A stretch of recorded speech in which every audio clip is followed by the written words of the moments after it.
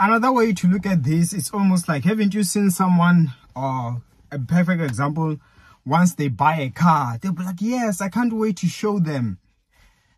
You know those things, right? Those sayings, those excitements. One of them, the mindset or the focus is on, I can't wait to show them. And sometimes it's not like you are directly knowing the individual person that you mean. But by default, you know amongst them, there are this group that don't like you. So you see, that is how it's like in general. And it's almost like people are never trained in this. And from a distance, you might think that people are being petty, but realistically, this is how it is. You know, and you just say, I'm going to show them. They're going to see. They are angry. And sometimes you're not thinking of a group of 10 people that don't like you. You get what I'm saying?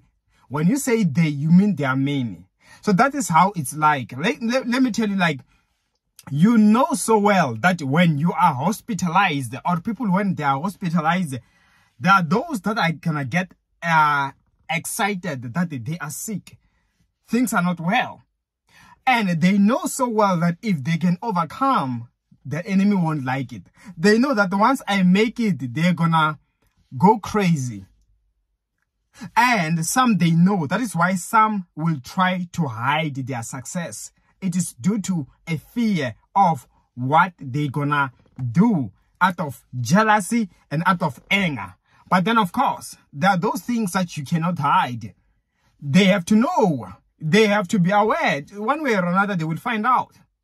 So let me tell you that whatever it is, your enemies will begin to go crazy. May the Lord bless you. May the Lord fight your battles. May the Lord fight the battles that you don't see you need to fight. There are some things, let me be honest with you. Of course, we know some things we learn in a dream, right? Sometimes you can wake up and you know that you were being attacked. But sometimes we might think that we are fighting a spiritual warfare, whereas there is nothing that we're fighting. It's just that, or it's just our fears.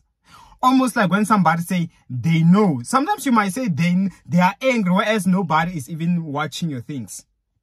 But of course, as much as sometimes you might think they do care, why they don't care, there are still those indeed who are after you.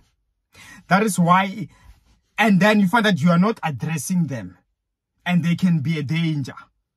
That is why with this word, may the Holy Spirit, who knows and sees everything, who's everywhere, may He fight your battles that are invincible, battles that you're not aware of, battles that you might never even ever get to find out that you had to fight.